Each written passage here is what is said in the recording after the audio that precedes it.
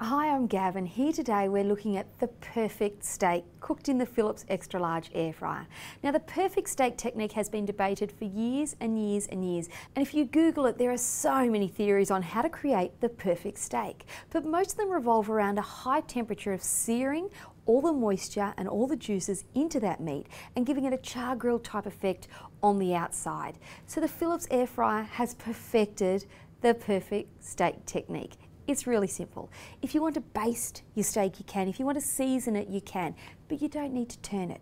All you need to do is pop it in the air fryer. And when we're talking about air frying times, we're talking about minutes being quite important. So 2 300-gram fillet steaks straight into the air fryer.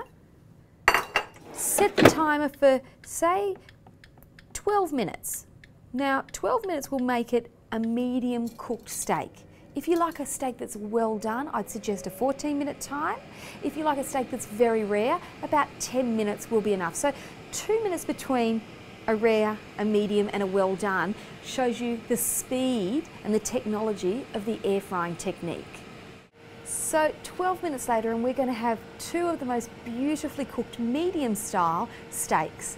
No turning, no special techniques, just popping it in the air fryer and letting it work its magic. There we go. Wow, they look great. So you can see that it's cooked evenly and beautifully on both sides.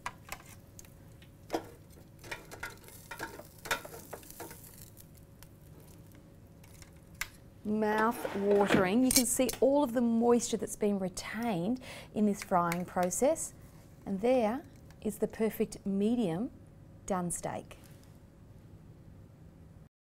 Hi, I'm Gab, and today we're having a look at the Philips Extra Large Air Fryer. Now, the air fryer technology has been around for a few years now, and it's revolutionised the way in which we fry our foods. It's a healthy, fast way of frying foods, opposed to a deep fat frying type of situation. So the way the Extra Large